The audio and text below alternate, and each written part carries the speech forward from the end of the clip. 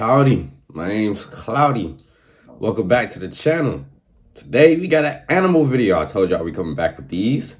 And I kept my promise, you know what I'm saying? Today we got a video from WhatsApp called This Cat Doesn't Smell, Never Drinks, and Their Paws Don't Leave Prints. Bro, that sounds like some damn like CIA animal type stuff, like scientific laboratory made animal type shit, bro. So let's see what they talking about. When you see this cute, fluffy creature, you might think and I don't even some like cats. I like tigers, but not house cats. You know what I'm saying? But don't be fooled by its size, thick coat, and cute, fluffy cheeks. Sand cats are incredibly skillful and ruthless hunters. They eat everything they can find in the desert, which is full of dangerous prey. There are, of course, bugs, centipedes, mice, and other rodents, hares, birds. But what about snakes? Among the nomads of the Sahara Desert, sand cats have a reputation for hunting snakes, especially horned vipers. They stun prey by rapidly striking its head with their paws, and then finish it off with a strong bite to the back of the head. See, one thing I can say about cats, they're super fast. Their reflexes are superb. You know what I'm saying? And I do believe that I've already known that cats, either cats or dogs, aren't afraid to go at a snake that's smaller than them. They're not afraid. You know what I'm saying? They're not scared of snakes. I think it's cats. You know what I'm saying? Because they got so fast reflexes. You know that the snake doesn't even have time to bite back. The same goes for scorpions. Yes, they can be deadly, but not for sand cats. They look kind of dope. Sand cats can eat scorpions if they end up in the wrong place at the wrong time. Sand cats are the only ones from the entire feline family who predominantly live in actual deserts. They prefer areas with sparse vegetation mixed with sandy and rocky areas. These places seem ill-suited for life. There's sand everywhere. It's hot during the day and cold at night. But sand cats feel just fine. They can tolerate temperatures from 23 to 126 degrees Fahrenheit. Damn, that's a lot. To live comfortably in such conditions, sand cats settle in burrows left by foxes or rodents, expanding them if needed with their powerful but blunt claws. If there's no suitable burrow around, they may dig their own. Sometimes sand cats can be spotted lying on their backs near burrows during the daytime. It's believed that this is how these animals shed their internal heat. Today, scientists know that sand cats live in the Sahara Desert, throughout the Arabian Peninsula, and in parts of Central Asia, including Turkmenistan, Iran, Pakistan, and Afghanistan. But there's no certainty that this data paints a full picture. How come? Well, sand cats obviously don't want to be seen by anyone, especially by humans. For example, the Arabian subspecies of sand cats was spotted once in the UAE in 2005, and then no one heard about it for 10 years straight, like at all. Damn. It wasn't until 2016 when they managed to see and also take a picture of Arabian sand cats with the help of a camera trap. No wonder sand cats are called one of the most difficult cats to study in the wild. Bro, so do they mate with other other cats?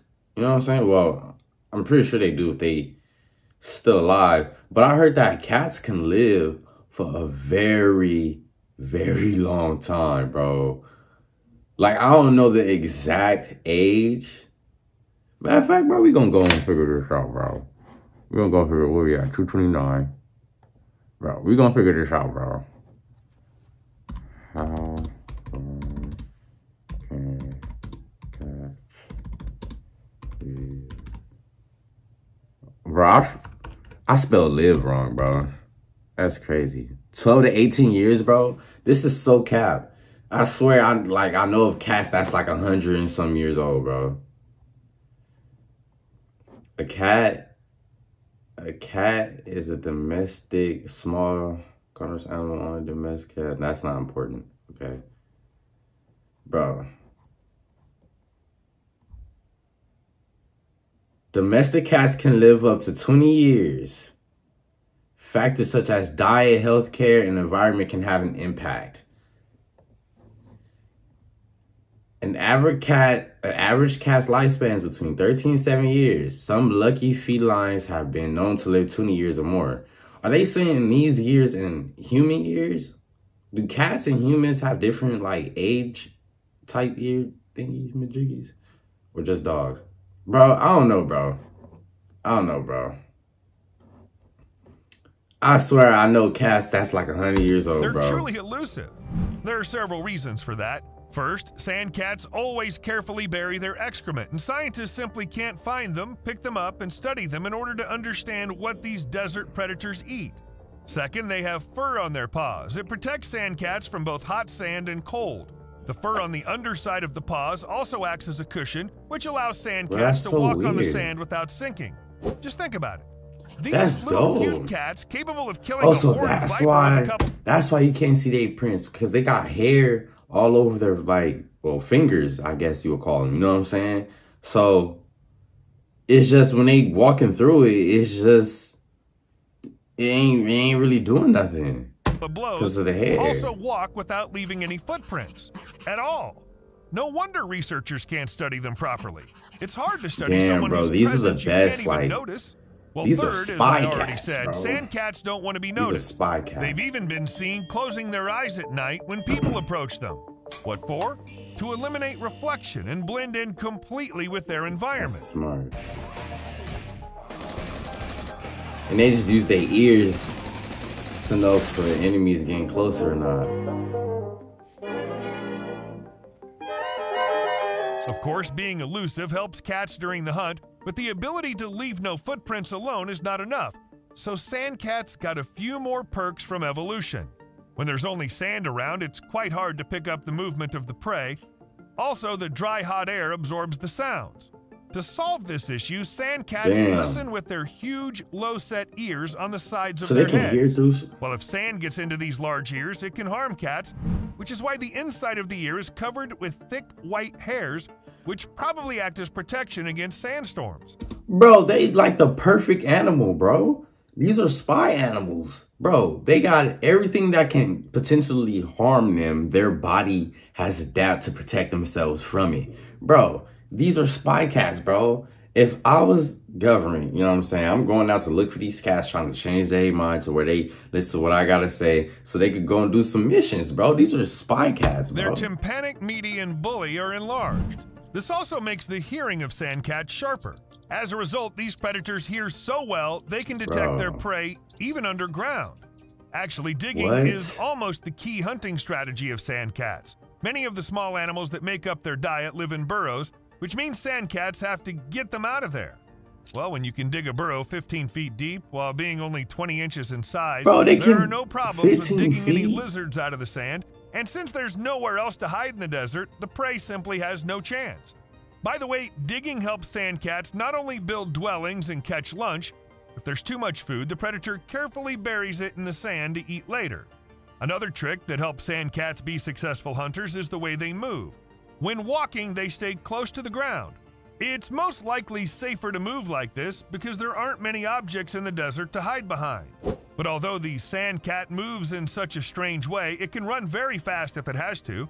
Imagine you need to move quickly while squatting. Do we got videos of these things running and stuff? But for sand cats, that's easy. They actually have incredible stamina. If necessary, the sand cat activates a turbo mode and runs at a speed of 19 to 25 miles per hour. There are confirmed reports of sand cats that traveled 6 miles over one night, though this figure usually averages at 3 miles. Well, that's the best estimate scientists got for the creatures that leave no footprints at all. But if you think that escaping the heat in burrows is the best plan the animals can come up with, then you simply haven't heard about kangaroo rats. These rodents also live in very dry regions, and not only dig holes, but also seal them off to prevent hot air from getting inside and maintain the required humidity level. Weren't we just talking about the cat? Bro, nah, we were just talking about the cat, right? Bro. Oh yeah, we still talking about the cat. Okay.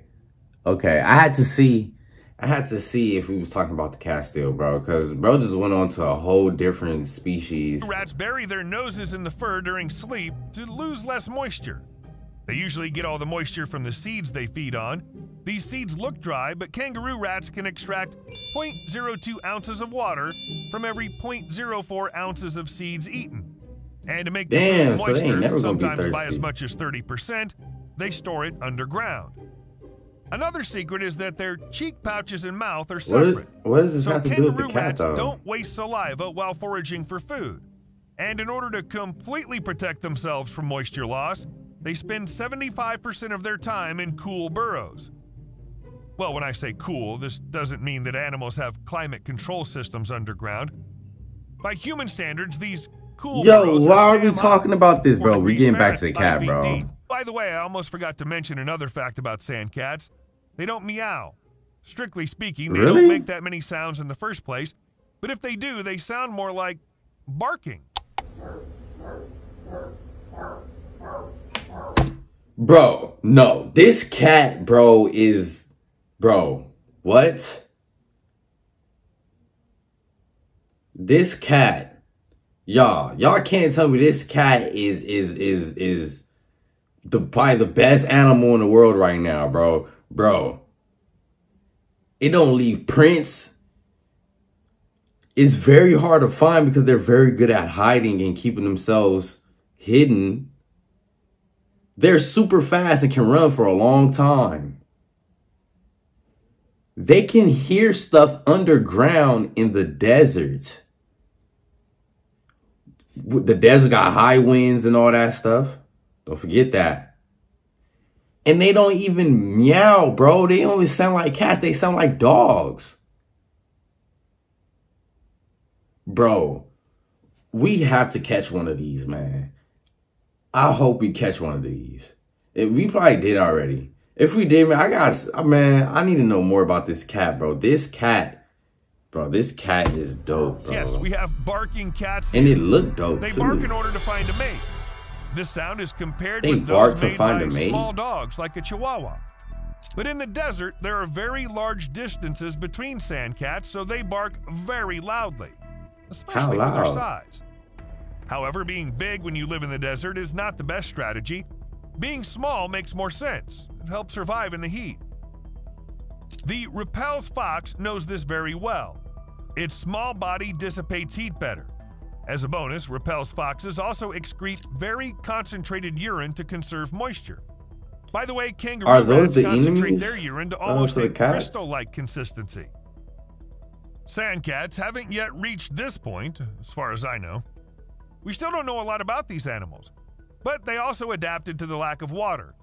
They can almost live without it. Sand cats can survive for weeks without taking a single sip, getting all the moisture they need from their prey. Oh, no. Bro, these cats are amazing, bro. Hide here. Not all desert animals are lucky to have such adaptations, and that's why donkeys came to their rescue. Yeah, donkeys and horses. What? A study published in 2021 in the Science Journal reveals that when wild horses and donkeys dig wells, they increase water availability for other species. Groundwater then becomes accessible to all creatures of arid regions, including badgers, mountain lions, and birds. Almost 60 species in total. Some wells apparently even help the desert trees grow. Overall, these wells are such a benefit to desert flora and fauna that wild horses and donkeys can be considered real heroes. In 2015, hey, for real, shout out to the donkeys and stuff, man. They keeping the environment the environment. You know what I'm saying? Donkeys even saved the life of a man who got lost in Death Valley. The hiker didn't know where to go, felt very thirsty, and survived only because he followed a group of feral donkeys. They brought the poor fellow to a source of water where he waited for a week. He survived, but only thanks to the donkeys. So I'm officially giving donkeys the title of good boys of this video. Yeah, for real, they really, yeah. Give them a round of applause. As you already realized, animals in the desert actually try very hard to get water. We've already talked about much of this, but here's another interesting example. This is a Namib desert beetle. Man, I'm looking for the cats. I'm looking for the cats. Sorry, I'm skipping this because I'm here for the cat. Due to full skill when you live in the desert. I'm here for the cat. And you know, throughout the entire video, I can't help thinking that living in such conditions is just terrible. This I want to know more about this cat, bro. Not only with predators and rivals, but also with the forces of nature. However, desert animals actually live just like other animals in different habitats. I wonder what an ecological physiologist at Arizona State University compares this to the life of a what are they fish in the running ocean. from? You know what I'm saying? Is it difficult for fish to swim? Yeah, all it the looked time? like it seemed like Some people mistake them for good pets So sand cats can't live in captivity. Move to another place. Well, or die out, because that's how natural selection works. Many desert animals need heat to thrive.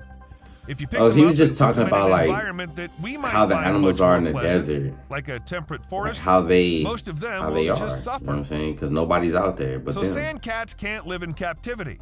They always feel bad outside of their usual habitat and even get sick all the time. Some people mistake them for good pets because, well, they're so small and fluffy and seem harmless. Wait, so that's a big mistake. As you already realize, sand cats are ferocious predators, and although humans aren't on their menu, cats can still cause serious injuries. Sand cats are wild animals that can't be tamed, even if you adopt one as a kitten. So let the desert predators stay in the desert. It'll be better for all of us. Hey, man. Bro, I need to find out more about that cat. Y'all can't tell me this cat ain't one of the best cats. Bro, this is probably one of the best animal videos I've made, bro. If I'm being real with you, bro. Because me, personally, I don't really like cats, like house cats. My favorite animal is a tiger, which is ironic because I don't like house cats, but I like dogs, but I like tigers. That's my favorite animal. That, you know, because the way they are and stuff, I feel like it's just like me, you know what I'm saying? But, I don't like house cats. So to see a house cat size, you know, animal, or I think it's bigger. It looked like a house cat though, but this is probably a cat that I would want. But then again, they say it's not safe to have one, so I can't get it. You know what I'm saying? But yeah, I gotta find another video on this one, bro. I ain't gonna lie, man. Y'all enjoy y'all day, man. Leave a like if y'all enjoyed this video. More animal videos coming out, like I was telling y'all, you know what I'm saying? It's gonna be more animal videos like this coming out, because I want to learn about some more animals. It's a lot of new animals that's popping up still to this day, and I would love to know what they are about. You know what I'm saying? So yeah, man, I'll see y'all in the next one.